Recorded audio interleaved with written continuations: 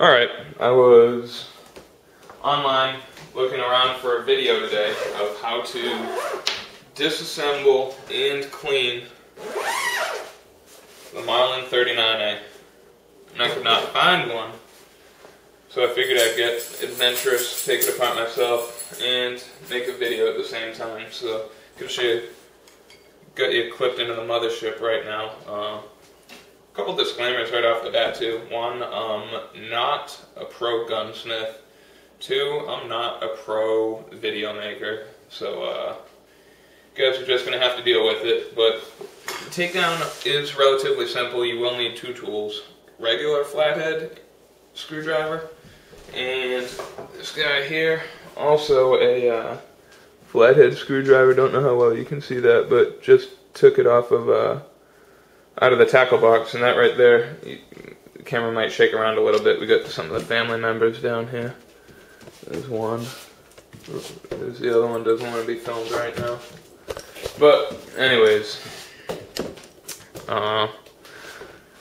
let's rock and roll. If the camera bounces around, it's either just Tucker or one of the cats. So we're off. The first thing to do is got this big old screw right here. For all you guys out there. Unloaded. Alright. Safety on. Action has to be closed. Got this big old screw right here. Don't know how well you can see that. First thing you do is you gotta take this, you gotta unscrew it. Unscrew it.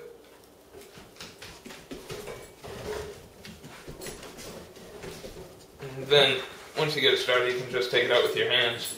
And you unscrew it until it's nice and wobbly like that. So, we got this thing out.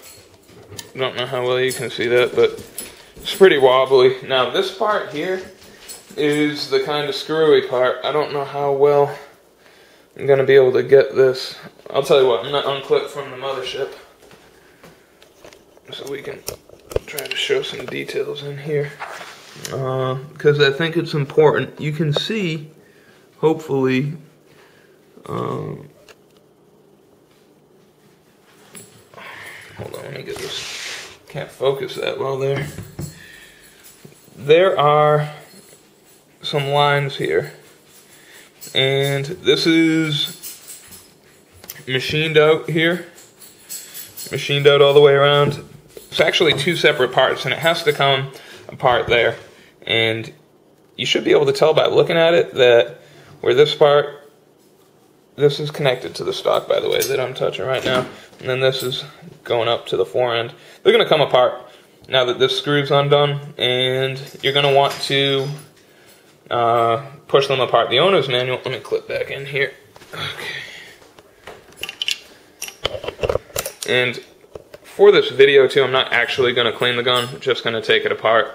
I want to be able to fit it in 10 minutes, but if I don't fit it in 10 minutes, I'll just do a couple parts. What the owner's manual says to do is put down a cloth or something like that and actually bang the gun to get it apart. So there you can see two parts, comes apart. This part here will come off. There is a screw here. Not feeling very adventurous tonight. So, this gun only has about 150 rounds in it too. Probably just oil this up, clean this up a little bit. Not going to take this whole assembly out. Might do that in another video. But up near the breech, as you probably know, with rimfire rounds. Oh, there you go, Tucker. With rimfire rounds, there you go. A lot of gunk from the black powder. That's what happens when you're shooting crappy ammo. But anyways, maybe you can see it like that. The bolt right there slides right out. Slides right out. Now, let me unclip from the mothership again, this part. Also kind of important. Easy, wild man. Okay, so here's the bolt. I'm gonna push it back in.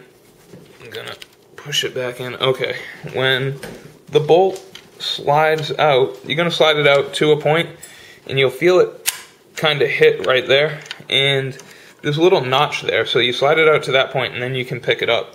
Now, here, there's a little groove here that my thumb is on right there. My thumbnail slide right up and down here. This actually catches into, I don't know if you can see that well, but right there, I can try to point to it with my finger. Right there's a little groove, and that, let me clip back in here.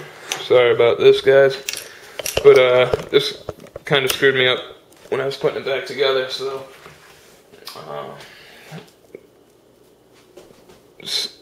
there we are. This just has to fit right in there, and then that little notch right here, this is gonna have to be what slides up and down, so that'll slide back in right like so. I'll try to move this a little closer for this.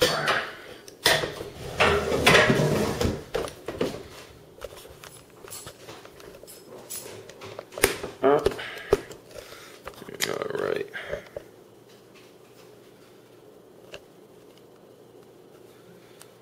Alright, looking good. Now, this part here is the last tricky part, if you will. I don't know why that's not focusing that well. Get a piece of paper real quick. How about the owner's manual? Maybe that'll help.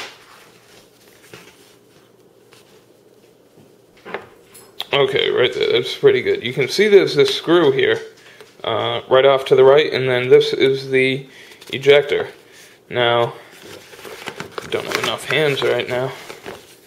Now the ejector, right here, springs up and down. Easy, like that.